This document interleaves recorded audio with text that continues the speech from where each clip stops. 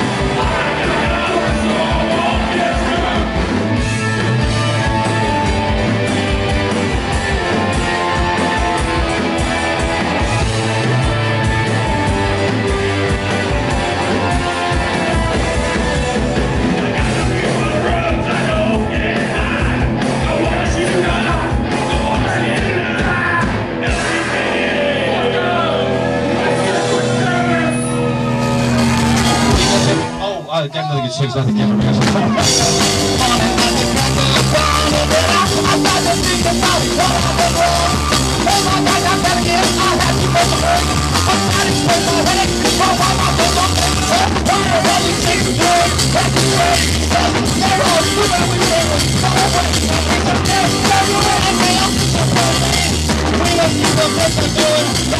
we had a lovely celebration on Thursday, but this is the celebration, Dennis. Yes. Yeah.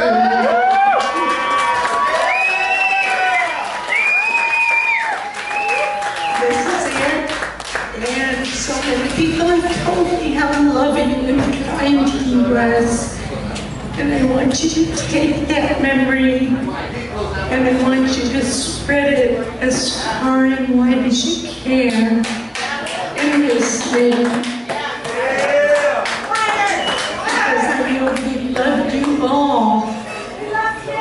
So please just pay it forward. Dennis is to me. Yes. I love you all. Thank you.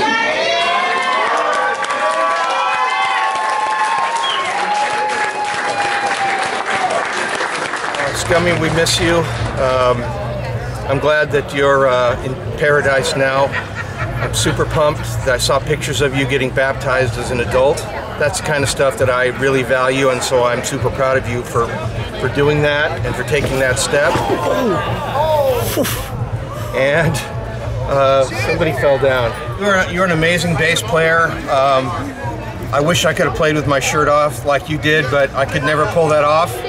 And we're here tonight just to salute you and let you know that we're thinking about you and your family and your daughter and everybody, and we're your biggest fans, so God bless you.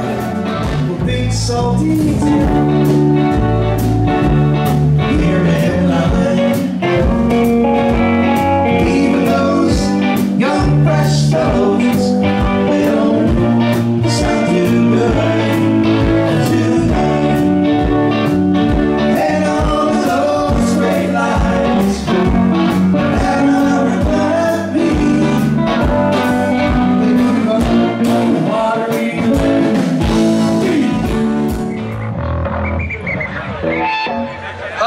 Ladies and gentlemen, from Anchorage, Alaska, the Juice Bro! Thank you! You want to know about Long Beach? Dennis Elm. And if you didn't know Dennis Elm, then you never knew shit about Long Beach. Thank you! We're the best fucking band! We're the best! The best! Fuck the rest. In the last 5 minutes. We don't need fucking amplifiers. This song, for all of you who give a shit, is called Full Blown AIDS.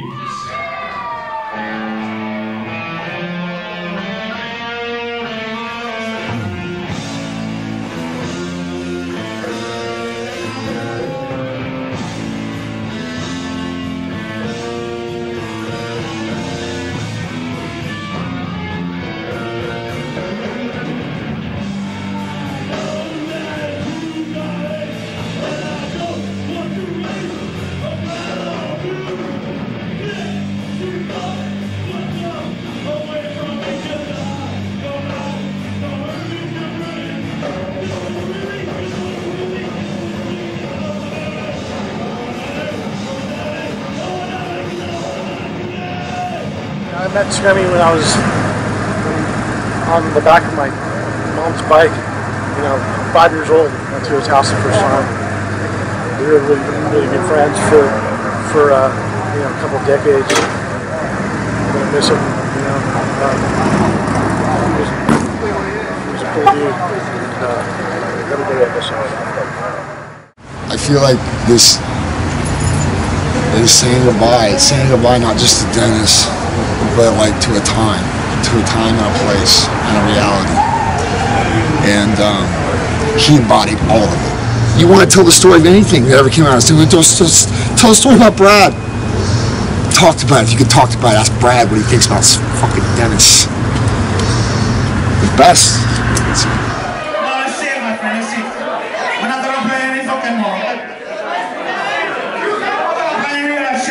We're here for Scummy. Make some fucking noise for Scummy! Yeah, Scummy!